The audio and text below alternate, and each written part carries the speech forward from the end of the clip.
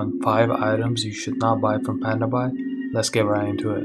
The first thing you want to buy is anything that has battery. This had like mini batteries in them that came. This was like a Bentley keychain I got. It was really nice. I tried to find like a shipping line for it, but there was no shipping line for it, so I had to return it. There are some items that have battery that you can't return. So please do look out if anything has a battery and you can't return it. Don't like try to buy it. So anything that has a battery, don't buy it. We got underwears and all the woman items, the undergarments. You shouldn't buy them. This person bought like a Supreme underwear haul, and you go down and you see the comments, and he says, this is the first comment you see, your ball can get cancer, stuff like that and everything. This is like even when you get the QCs, they're just like putting like the underwears, everything on like wherever they put like all the materials there. So I don't know if you want to wear that after. Even like when you get the package, there's like a certain smell to the package because it's coming overseas, and like it's not like you're getting insured by them. Like these are made by like rev factories. These aren't made by like factories that are like, you know, certified, have all those like extra like insurance with them, that the garments would be like completely clean.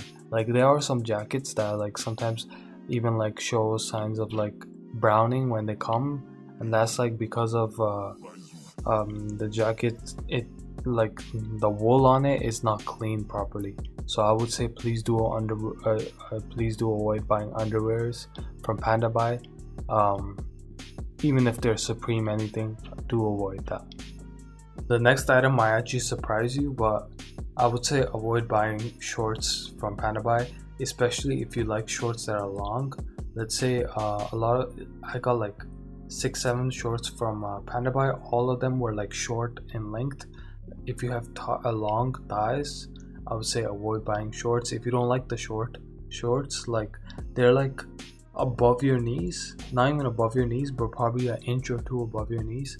I don't know why they make all of them like that, but if you do like long shorts, please get them from like your local Walmart, anywhere.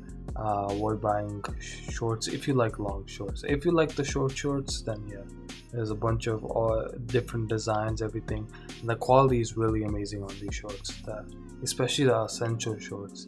They're gonna be linked in my spreadsheet. You just search it up, Control F.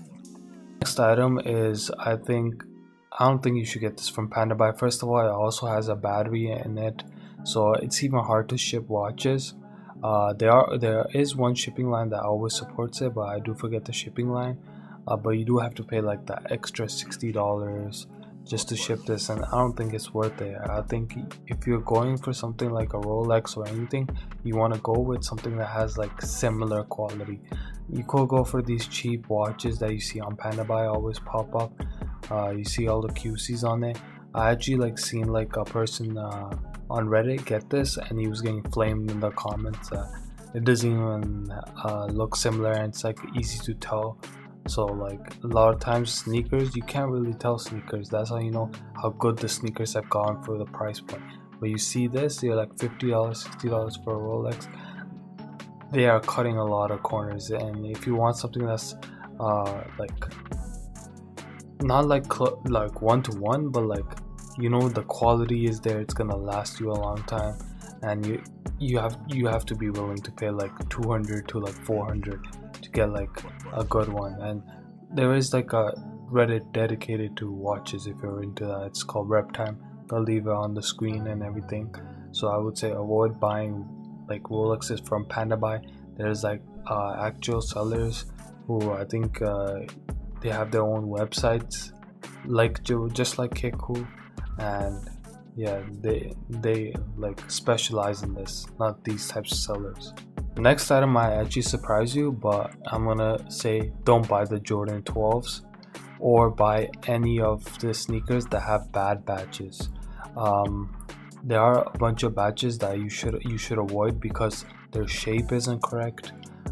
But the shape isn't correct, the quality of material is a bit lower too, And you actually find this out, like this is like over time. You like see a bunch of sneakers that you like, and there's like 4, 5, 6 different batches, and then there's like random sellers trying to make their own batches, like Kiku, which I would say are like A to S tier, and then there's like other sellers who are cutting corners and usually on DHgate.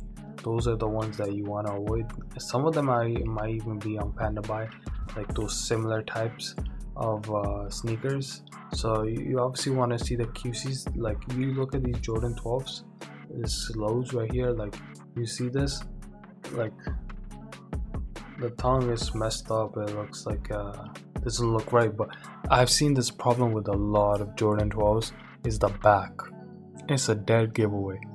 This text isn't even straight. You zoom in, the text isn't even straight. It's not even like going in the right direction. You see the lines aren't proper, and then you zoom into the 23. What's going on this right pair?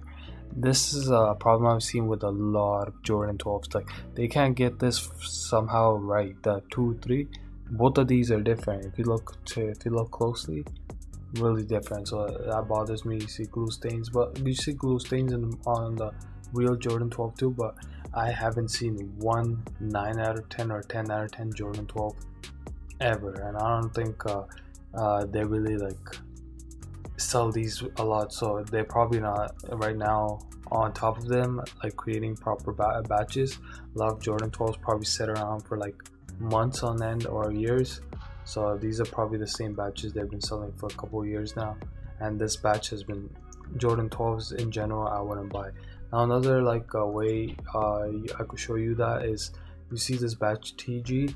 I've seen some people make the comparison that you see how this black cat is, you see the rounded edge at the end, like that's hard to do for like the sellers that have lower price, so they don't round it like properly as much and like mold the sneaker properly. So the best batch for this I would say is LJR and GX.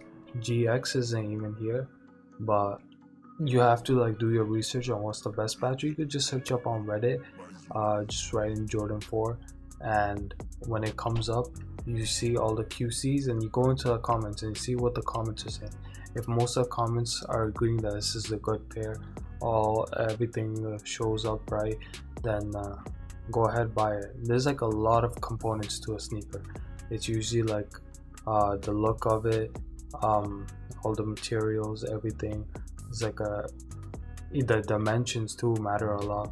So there's a lot of Jordan 4s that, let's say you get a Jordan 4 that's size 9, you grab that Jordan 4 and you're like wearing it. This happened to me.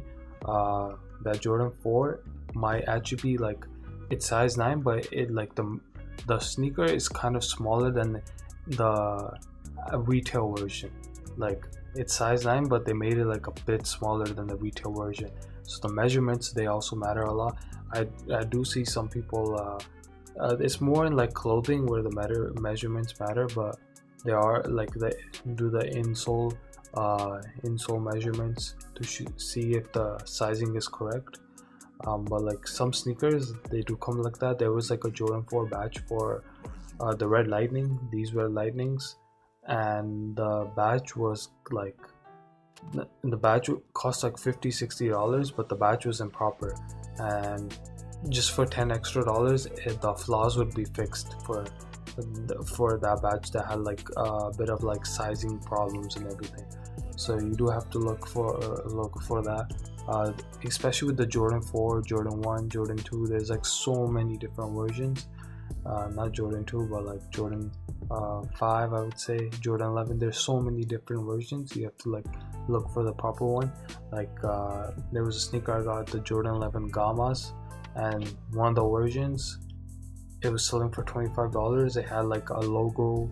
The logo was in a proper area. It was like a couple millimeters off where it's supposed to be. And then the other batch that was like $80, everything was like great on it. So batches do matter.